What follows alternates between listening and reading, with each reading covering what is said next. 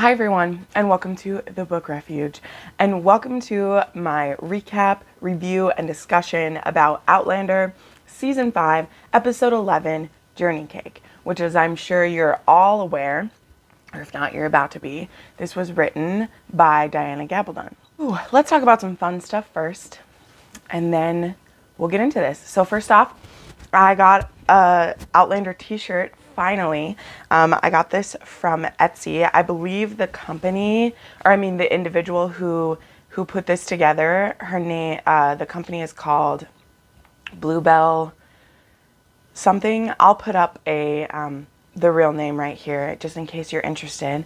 It wasn't very much, and I've been wanting an Outlander t-shirt for a while, but I haven't seen one that like said exactly what I wanted or like had what I wanted on it, and this one did. And so I'm really excited to be wearing it in my video.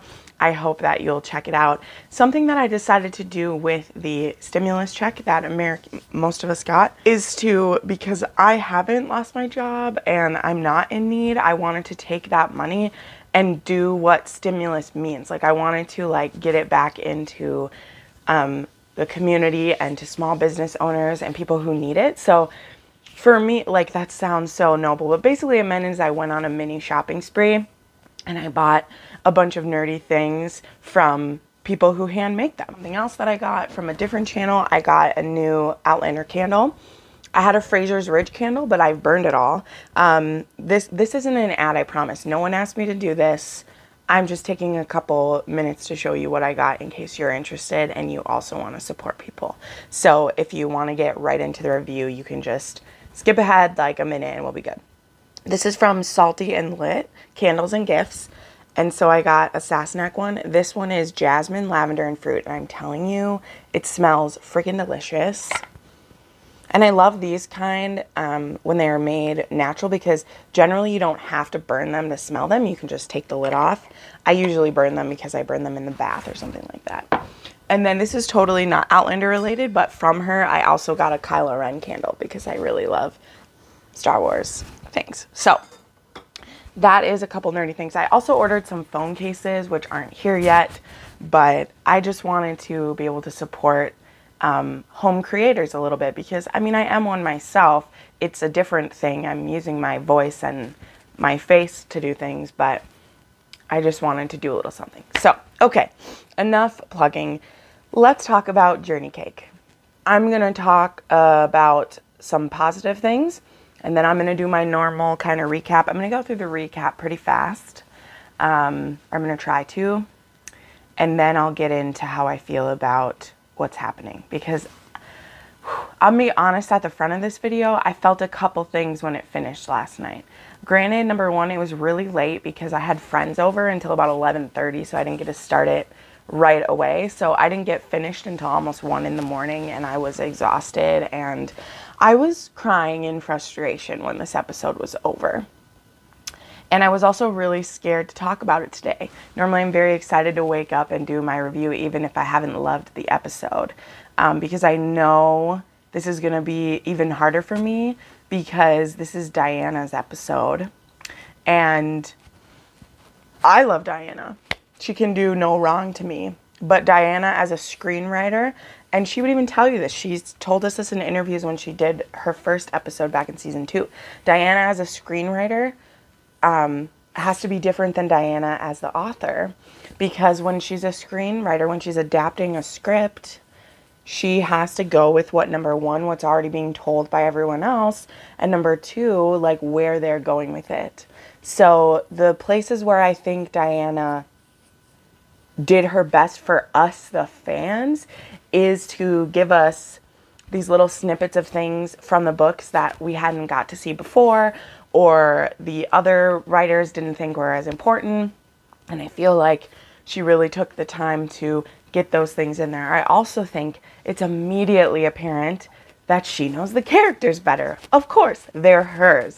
And I feel like every interaction, almost every interaction with a character, besides interactions that again are already set up by other people before her, I immediately felt safe with my characters, and I felt like they were the characters I love, which you know has been my biggest lament and my biggest pain for the last 2 seasons is characters not doing what I feel is true to who they are. So those things are the things I think Diana's able to bring that no one else can or tried to or did. But the things that are still just as frustrating is it's still becoming very clear where they're going with the story, and the parts of the story that I value most and I, as a reader, am here for, aren't there. And to a degree, there's nothing Diana can do about that. She can't change the trajectory of a season with 1 episode. Well, I'll get into some more of that later because I told you I'd start with recap first, but just telling you where my head was at. As usual, I'll put this preface, and I feel like I should say this. I can't believe I waited till episode 11. This is a full spoiler show, or show by me, what I'm doing. I talk about this book. I will talk about future books. If you're not past this, I'm sorry. But they've skipped way ahead. It's very clear that that wasn't a one-time thing.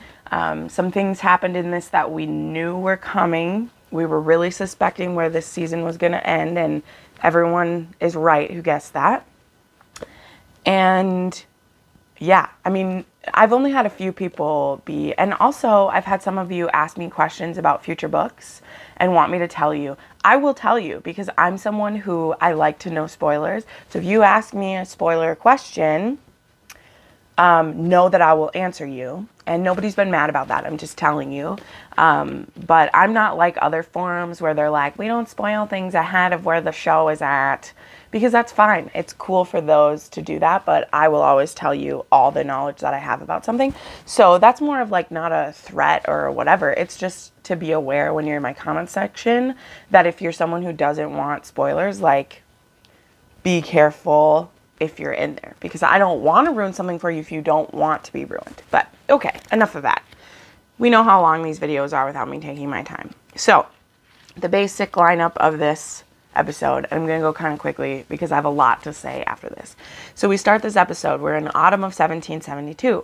We have Roger, Bree, Jamie, and Claire are on their way home to the ridge from somewhere, or they're going somewhere, and they come across a burned out cabin, and we find some people who are dead, and we find someone who is mostly burned alive but still breathing. And Roger puts them out of their misery while Jamie says like a soft prayer to them.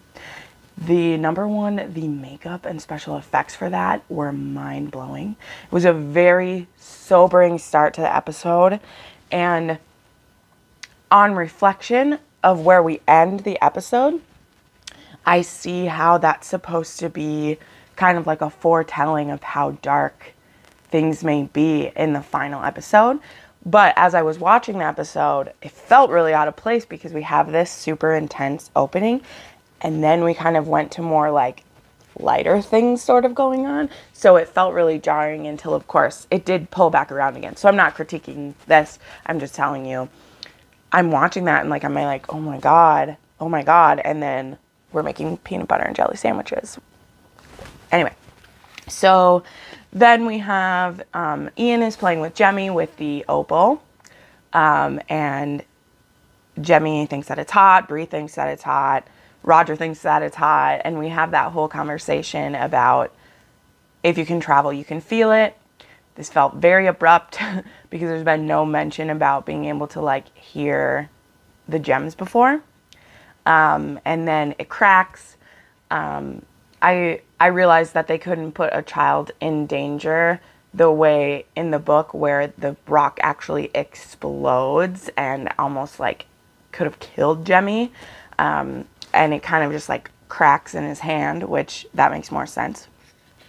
So they figure out that he can travel, and it's a very abrupt answer. And then right away we're questioning, will you go back? Because now you know, are you going to go back? Which just feels so abrupt because Jemmy in the show, he's still very little, and they know how dangerous that trip is. And I think that them just like, but it's been set up through the season that as soon as we know if he can travel, we can leave. But then it had to do with like, we need to leave because of Bonnet. Well, now Bonnet's dead. And now we know he can travel. And because the war is coming, which is 4 years away at this point because it's only 1772. We just need to jump ship and go back to the future right now. We got to do it. So that's happening. Then we have the Browns show up and we see Hodgepile and Donner. Now, I didn't catch them saying Donner's name in the show. Did you? Please answer me. Because I was watching and like I saw who I thought was Donner, but I only remember them saying Hodgepile's name when they pointed him out to us, which, yeah, foreboding, like such foreboding there. He's just a nasty, he's just nasty. And then at the end in the credits, it said Donner's name. So it told us that that native man that we saw with the really long black hair, that was Donner. But I don't remember them saying his name in the show. So I kind of thought that maybe that was a little like you were supposed to know that. But if they did say his name and I just like missed it, please let me know. Because this episode was really hard for me, as I said. So I may have zoned out at different points. But the Browns are asking Jamie to join their committee of safety. They remind Jamie that when he was collecting people for the militia, they didn't hesitate. They did hesitate, but then we have one of the Browns. He has an injured leg. Claire fixes him. Blah, blah. They talk about his daughter and they talk about the baby that they adopted. And I mean, he's not the greatest person to ask information for because he doesn't really give a flying whoop about it. But sounds like the baby's doing well and that's exciting. So then we have Ian confronts them about he has the notes from what we assume or which we know is from Ottertooth and talks about him being from the future, and they don't really talk about what it means yet. I'm assuming Claire will find out more from Donner next episode, or we'll talk more about that. Maybe that'll be what season 6 is about. But they tell him where he's from, and they just have him be kind of incredulous about it. Like, he still says, I always knew you were a fairy, auntie, which is really good. I like that. But then we have Ian do something kind of interesting. So I'm going to skip ahead in the ep a little bit here. Ian wants to try to go through the stones back in time to fix something with his wife, but we can't do that. He's very urgent about wanting it. I really love that we're seeing more of the broken side of Ian, that he isn't fixed after Roger had a stern talking to with him, because I think that's absolutely correct. Like, Ian's not just okay because of this, but I don't know. It's odd. Like, Ian, their way they're having him be is just a little bit odd to me.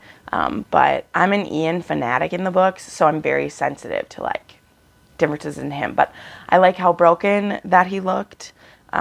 Also, again, I'm kind of skipping some stuff. I'll go back to where I was at. Bree and Ian have the only conversation they've had this season.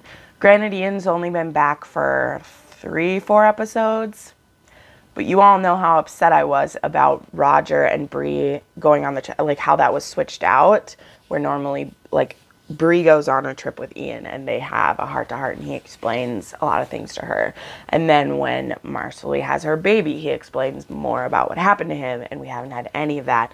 So we're just seeing him be kind of angsty about it, which is fine. It takes Ian many years before he fully shares what happened with him and Emily. And in fact, I'm reading An Echo in the Bone, and he's just getting his closure for things that happened with Emily and Isabel. And it hurts me. It hurts me a lot.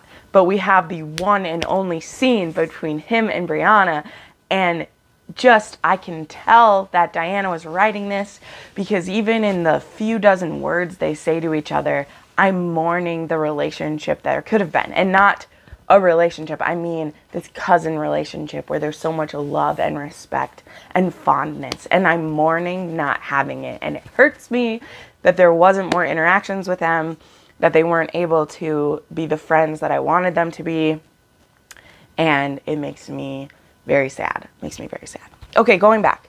So we have Ulysses. He's been hiding in the shack in the woods since he killed Forbes.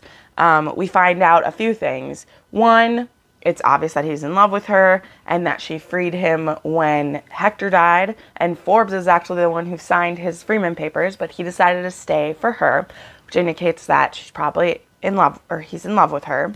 They're making it seem like unrequited love maybe, but then why did she free him? She doesn't have a problem having the other slaves, but she freed Ulysses. The reason for that in the book is because they have been sleeping together for many, many years. They're in a relationship together. And so she didn't feel good, which I love that she's cognizant of that. I love that. That Jocasta realized that having sex with her servant when he's a slave doesn't give him any power to say yes or no. And she never wanted to wonder if when she was sleeping with the man she loves, if he was there for duty or for her. That never gets brought up. We don't have time to do that. We just know that we're going to try to find a way to save Ulysses from getting hanged because he killed a white man, and it doesn't matter if he was literally saving Jocasta's life or not. We've seen this before. We've seen this back in the beginning of season 4. Slave hit his master who was beating him. He was killed. And this guy actually killed a white man. Oh, that kind of gets left hanging for a minute. But my thoughts on this are, I'm okay and I'm not. In the one way, I'm okay with it. I'm okay that we never really did do any of the slave storylines that were in 4 or 5 or 6, I guess, because I've seen how the TV show has handled the slavery situations, and we don't really want to be watching that anyway. I always thought the story was complicated and a little bit icky in the books anyway, especially when I reread everything that happened with Phaedra, Ulysses, Jocasta, and then the daughter. I can't remember her name. I understand that that would not be great for TV. I didn't think it was great in the books. I thought it was a really complicated, interesting story to tell. But Duncan isn't really important to us here, so having that whole complicated story is fine. So I'm okay with that. I'm okay that we made Ulysses 100% sympathetic character. We're showing it as like unrequited love in the show though, because he literally brought Jocasta to hookups with Murtaugh. So I find it hard to believe, or would be incredibly cruel of her, if she had freed him for them to still have a relationship, but then was sleeping with Murtaugh while she'd done that. It would kind of take away the generosity of her freeing her lover for her to then, but you're still my servant and you're helping me go have sex with Murtaugh. So this is why now they've had to make that more of an unrequited love situation, but then why did she free him? Because one thing equals the other. She freed him so they could be in a relationship, but then why did she free him if they're not in a relationship in the show? But either way, we're kind of just like shoo-shooing this away, because then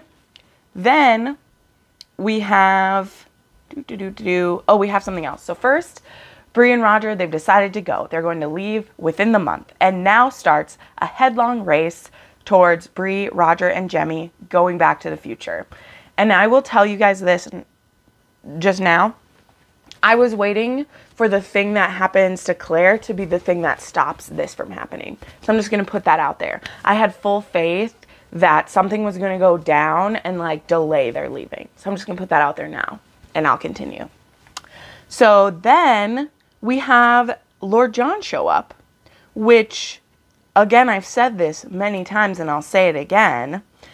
I never mind some Lord John Grey in my Outlander. I adore him. I adore the actor. I adore how he plays John. He has this soft-spoken gentleness that is how I feel about him in the books. On my poll last week, by the way, a lot of you picked for me to do the Lord John Grey books. It's not what won my poll, but enough of you said you want it that I will make sure that I get to that eventually. But I love Lord John Grey.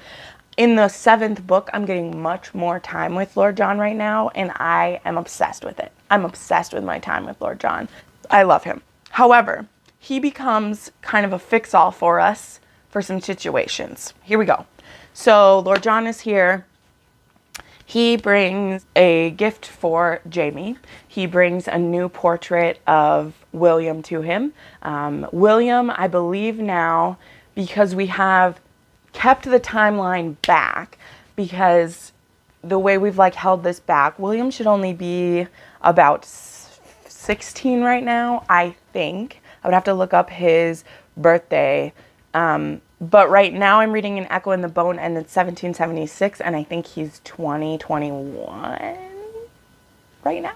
Maybe he's a little bit older, but I think that's all it is. So if it's 1772, I think he's about 16. I'll look up birthdays. I'll tell you how old he would be in 1772. I'll tell you right here. He comes and they're openly talking about him. They have kind of this lovey thing. John's planning to go back to England because Hellwater, the Lord Dunsany, has died, and John is, you know, he's a son-in-law to them because he married Isabel, so he's gonna go back and help with everything. And so this is him like saying goodbye because he doesn't know when he'll come back. And then we get to have some fun scenes. If not frustrating to me still. So John is talking about maybe someday you'll get to meet him. I don't know where this is coming from because Jamie and John are both extremely adamant that William must never meet him again, because the minute that he remembers that, one, this is Mac, his groom as a child, and two, that this is, they look exactly alike. In fact, we'll get to more of that in a minute. So the fact that they're reminiscing about maybe someday you'll get to meet him and he's so much like his father and all these things, I'm just like, no. Like, John and Jamie are so adamant that Jamie should never come across William, because he would, like, if he was reminded who Jamie was and knew that he'd worked at his, like, he would know he was a bastard, and it would ruin him. Like, it would ruin him if he knew who his father really was. And the fact that we're just talking about it calmly, and I know it's supposed to be a sweet moment, but these two aren't usually this sweet together. I think we do that because, I mean, everybody ships them a little bit, even though we love Jamie and Claire, like, we love Lord John and we want him to be happy. It's just a bummer that his happiness is Jamie Fraser, who can't even, like, there can never even be just a, like, anything. And so we're playing this sweet, almost romantic kind moment between these two best friends, and I'm just like, Jamie usually keeps this a little more on the, like, he doesn't let it get into this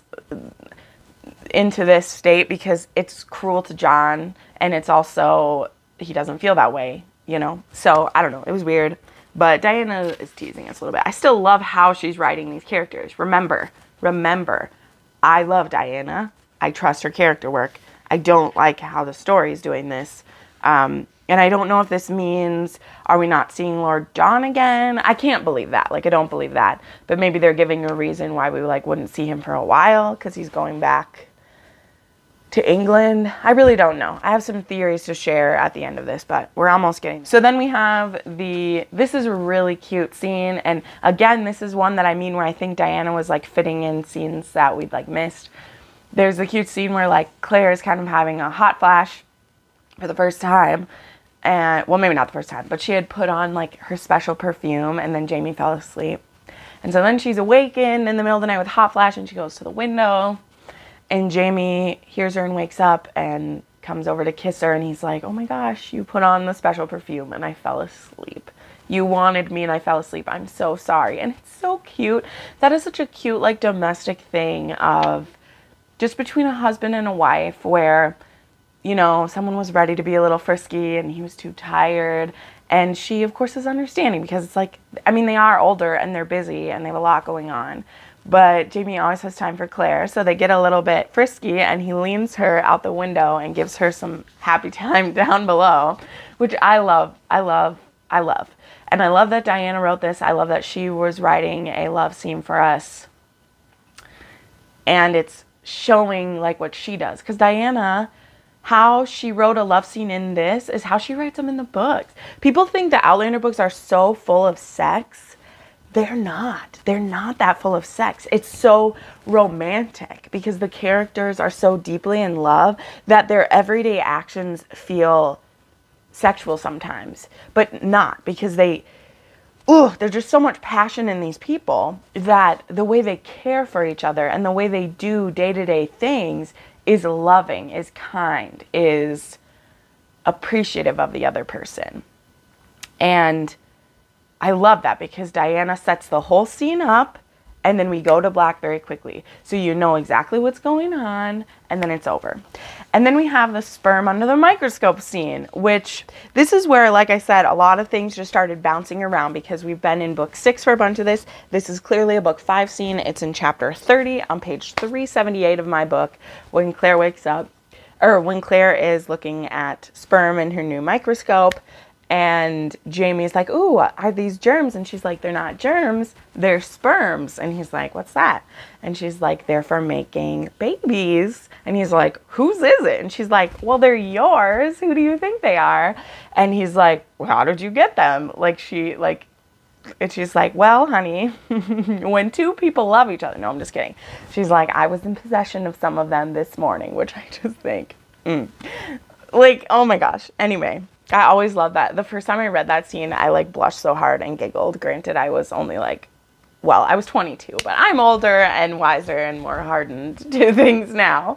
But it was so cute. And so we get that scene, but it doesn't like lead into anything more there. We just like have that scene and it's over. And this is when I started to get a little suspicious. So then we have Jamie telling Bree about Willie. And maybe this is in some ways too Diana herself as a writer giving people things that like they had wanted in the books. Maybe people have mentioned these over the years to her, that Bree in the book finds out about William in a completely different way. In the books, they are in town for the killing of Stephen Bonnet, like he's going to be executed, and she runs into Lord John, and then she runs into someone and she says, oh my god, it's Daw, because this 20-year-old young man looks exactly like her father. Same height, not as burly, no gray hair, but looks exactly like her father, and he's with Lord John, and she's like, shit. Number one, that's the son I've always heard about for Lord John, and number two, he's definitely my brother. And then she actually like threatens Lord John and Jamie and says, I'm going to talk to him and speak with him because I'm going back to the future. And they're like, please don't tell him who he is. He can't know. And she's like, I won't tell him, but I'm going to talk to my brother for what will probably be the one and only time. And so her and Jemmy and Roger and Amanda all go and talk with Willie. And Willie, it's cute because he's a little bit like infatuated with her, and not in a gross way. She's much older than him, and he just thinks that she's sweet, and he loves her family, is adorable, and they have a moment.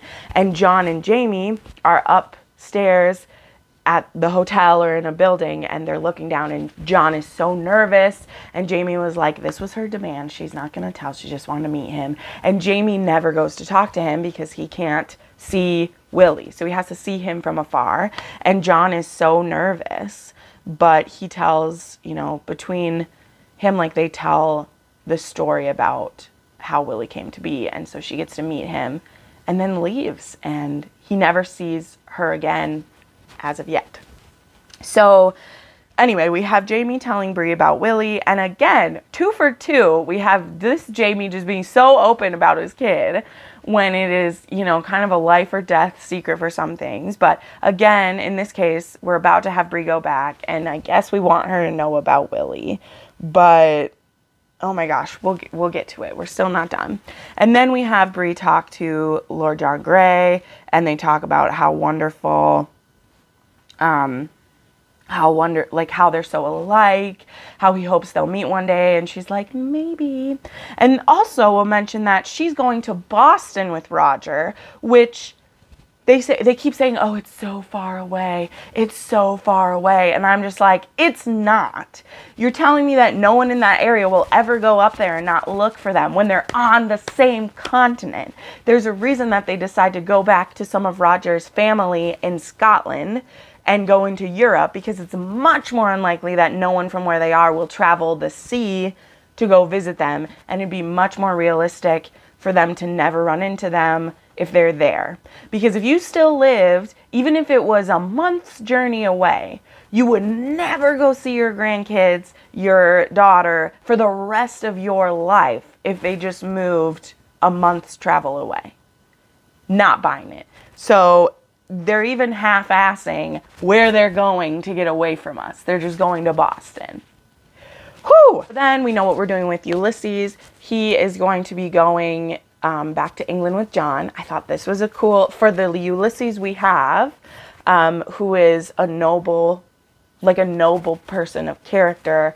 He will be a free man as soon as he steps on to a British ship, because that belongs to the UK. And at this point, well, I don't think they haven't been freed yet, because that happens in like the 1780s or 90s, much sooner than the US does and slavery. But still, because he's been freed and has the papers for it, I guess they're more like honoring of it. I'm not sure. But either way, he'll be a free man as soon as he leaves with John, and they're going to be chess partners, and we're supposed to be like, oh, goody, happy ending for them. And I am happy. For this Ulysses we know, I'm happy he's getting that life, because he's not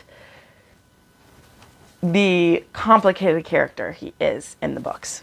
So, then we all have PB&Js at the table, which is cute. I thought this was cute that they were working on making peanut butter. I feel like it takes a really long time to happen, because now we're down to only like a couple days before they're leaving. And now I started freaking out. I'm freaking out now. I was like, wait, this isn't happening.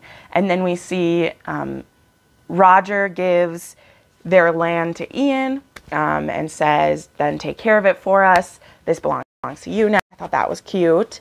And then they're on their way to the stones, and they each have one of the stones, and they're going up to it, and I'm just writing, this can't be happening. Like, that's what I'm writing, because I kept waiting for something to happen that would stop them. And so I'll finish out with their story. So they tie a rope around themselves in case for some reason they get stuck, and Ian has to pull them back, and then they all touch the stone together, and they're just gone. And Ian walks up and touches it himself, and he doesn't go through, he stays. And then we have them all wake up, and they're like, oh, it feels like it's torn apart, oh gosh. And then we just hear them go, what the devil? And it stops. So we don't know what that means. They disappeared from there, so I assume they went back to the future, but they haven't confirmed that yet. But I'm gonna say that unless they change the rules of that they do end up where they were at in the same place, but in the future. So we will hold that thought, and we'll see what happens. So I just wrote, I can't even, what's happening? Is this really happening? Like, really, what's going on? What's happening? So then we get to the kidnapping. So something else that I wasn't mentioning along the way is we had that initial interaction with the Browns. The Brown had a hurt leg. Then he brought his wife back to Claire because she'd broken her arm.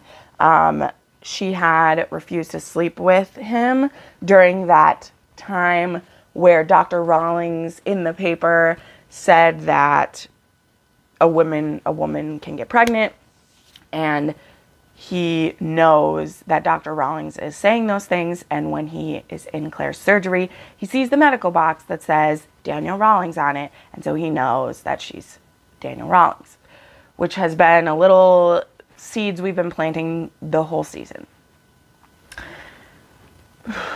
And then we have the still gets blown up, and Browns and his men actually come to the ridge because all the men went to the still. The 4 men. Do we not just remember a few episodes ago when there was 60 effing people walking around the ridge all the time, and now there's only 4 men and like 3 women there? And so the men are gone at the still, and they come back, and Jermaine comes up to Fergus, which does, side note, did Fergus not just look so handsome with his like loose shirt and like, anyway, sorry. They were like digging holes before, and normally we always see him fully dressed. Anyway, side note, I love the man who plays Fergus. I think he's perfect. And Germain is like, Mama won't wake up, and the bad man took Auntie or Granny. So Jamie runs inside. They find Marcelly passed out on the floor and the surgery destroyed, and Claire's gone. And so then we have Jamie grabbing the torch, and he runs to the hill. We have this beautiful shot, cinematography, of him running up the hill and lighting the cross. That is, number one, really cool, because we had Jamie talk in the beginning about that lighting the cross would mean a call to war. Now, he never did that in the show. He never lit the cross when they gathered the militia. He went and gathered them person to person. He didn't light the torch. He didn't light the cross. And he said, like, that would be a call to war if he ever did that. He also said earlier in this episode that he called that militia in a time of war. Putting together a hunting party to punish people is not enough of a reason for him to gather all of his people together, because they want to play cops and robbers. But he lights the cross for Claire, because for him, taking his woman, taking his wife, his true love, his mate, that is an act of war. And that's the end of the episode. And then I wrote, what a cluster fuck. So a couple other things I wrote on the back. They're blaming this kidnapping on a couple of things. One, I think they're trying to say too, they're punishing Jamie for not joining them. Not sure why they would blow up his whiskey still. They didn't have a chance to explain anything that happened up there. Like, I'm guessing did they try to steal some of the whiskey beforehand? Like, what were they doing? Because in the books, they come and try to rob the whiskey still, and Claire and Marcelly and Germain are up there alone, away from the ridge, away from all of the people.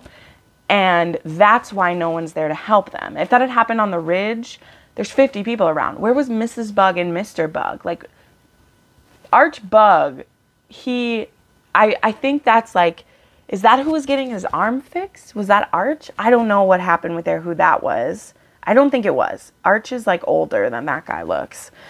But Brown comes after Claire in her surgery, and it's supposed to be because she was giving medical advice. That's the reason we're kidnapping her, because she's trying to take care of people's health. I know she's messing with sexual reproduction, which is burn her at the stake. I get it. I know the time period we're dealing with. But to blame her getting kidnapped and this on that,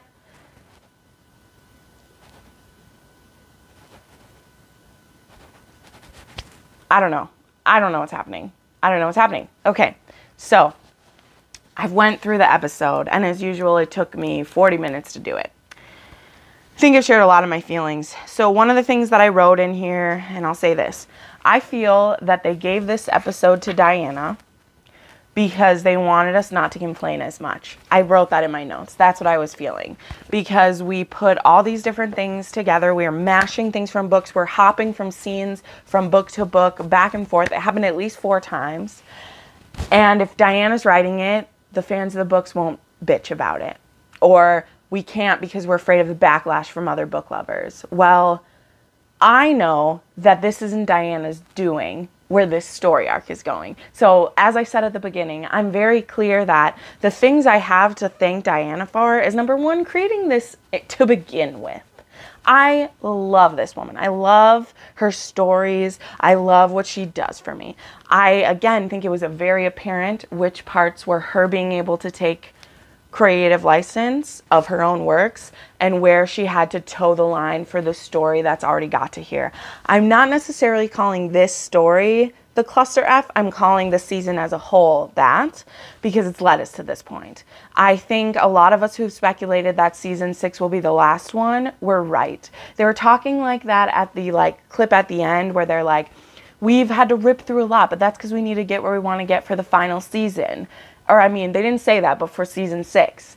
And my thought is, what's the rush unless you're pretty sure you're not going to get 7 and 8? And I've said this, I'm okay if it doesn't stay. I would be okay if the show had ended where they hadn't finished the books. My ideal dream, I can't remember if I said this episode, would be that they had finished the stories happening in 5 and 6, and ended with Bree and Roger going back. Like, if that was the end of the show, if they'd been through all these adventures with us, and then they've had Amanda and they realize they need to go back for her, and then we have this bittersweet goodbye, but they've lived so much life with us that by the time they go back, they didn't want to, but they do for their daughter. And they have like a plan in place of how they will still communicate and how, you know, they'll know what happened with their parents eventually. And I feel like we've skipped over my favorite parts of the series. And this is why I was crying last night. I'm going to try not to do it now, but I'm going to cry. While I was watching this last night, I wanted nothing more than to be able to divorce my thoughts from the books away, right? I really want to just enjoy this. And I realized, and I've said this, like, the show, is it for me anymore? Because I'm feeling it's so twisted from what I love that it was hurting. Like, when they were going back last night, I was crying, and not out of like sadness for the characters. I was crying out of anger. I was crying out of anger that so many storylines I love and characters I love and situations I love are just gone, and we won't get them because we're skipping them to get to what they think is where they want season 6 to be. And I don't know what that is. Are you jumping right to the revolution? Are you jumping over 6 years of everything to jump to the revolution, which isn't even finished in the books yet? Like, we're not done with it. So you're skipping so many wonderful things to get to what? Like, I just don't know. I don't know where they're going. And I've said this before, my favorite parts are the characters. There's no Christies. There's nothing happening with Lizzie and what happens with her. There's not the relationship built between Bree and Ian. There's not the relationship between Jamie and Roger. There's not the relationship between, like, just the love that all these people have together. We hardly even know Archbug and his wife. We hardly know anything about them. We don't know about, there hasn't been the sickness that happened. There hasn't been Claire being sick. There hasn't been, like, and then we've sent Bree and Roger away. And, like, now I understand. Now I understand why they didn't bother building the Roger and Jamie relationships, because it's not going to happen. And I'm so upset, guys. I'm so upset because that's my favorite. And I know I still have the books. People tell me that. I keep it separate. I keep it separate. It's fine. I can't. My heart doesn't work that way. My heart doesn't work that way. This is why I don't do normal movie to book adaptations, because I always pick the book. I always love it. I thought this would be so fun doing these, and I still enjoy the interaction with you guys. I love the conversations I get to have. You're my therapy when we talk about this, and I love that. But I just have to be honest. Like, I'm not going to just sit here and be like, wow, this was a great episode and I loved it. It was beautifully put together. I don't like how they rushed through things. I still won't be okay with that. From minute 4, like from the minute that the opening credits were done and we found out Jemmy could travel, they're like, we're leaving. And I just hate that. I wanted Bree to say, no, I'm not ready to go yet. I wanted them to stay. Like, Roger won't be there to answer Jamie's questions about Claire. Like, Roger helps them save Claire. Like, he loves Claire. I'm hoping so much that whatever happened with the stones, that, like, they're not really going back. Like, I don't know. I don't know. So, I'm sorry this one's ending sad. But I was so mad last night. Like I said, I dreaded recording this today because I don't have a lot of good things to say, and I feel like these episodes, like, these have kind of spiraled.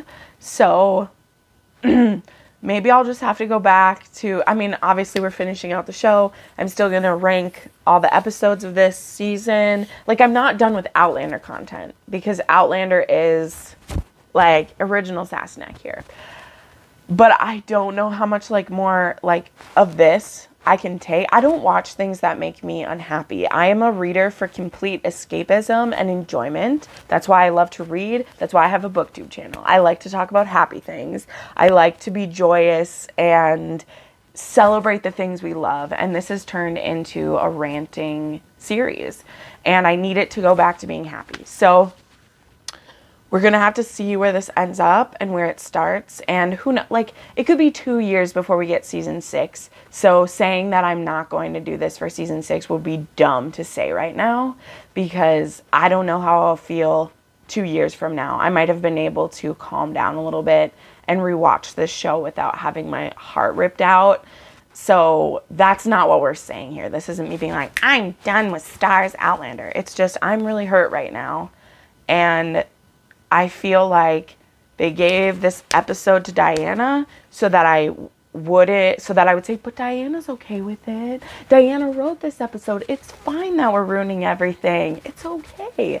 And I don't feel that way, because I know that Diana treats them differently, but I know she also stands by what she wrote. Like, she shared that. So I love her. I'm going to keep reading these things, keep watching these things, and I hope you'll stick with me. I'm sorry that I'm a whiny bitch today, but please share your thoughts with me. Tell me how you're able to separate them, if you do. Like, how you, because I'm telling you the truth. When people just say you have to look at them differently, I don't know how. I don't know how, because I'm so addicted to the show, just like the books, because I think everyone looks like it is and it's so beautiful. But then I'm not getting the depth and the richness that I get from the books. And I just can't, like, pick one over the other. So if you have how you do it, tell me. Because I'm not just blowing smoke here and trying to be difficult. Like, if I could enjoy the show as its own entity, I would. But I can't, because I have 5 years of history with the show and the books. The show gave me the books. So it's a circle. Like, I can't hate the show completely, because I wouldn't be reading these books if I didn't watch that first episode. So thank you so much for watching. I appreciate you so much. You guys are amazing. I have my 2,000 subscriber Q&A going up this week, and there's some Outlander questions on it that you guys asked me. A big part of my success this year is because of you guys watching this and supporting me, and I love you so much. I love you so much. So thank you so much for watching. I put up new videos 3 to 4 times a week, and you can watch some more of them right now. Bye.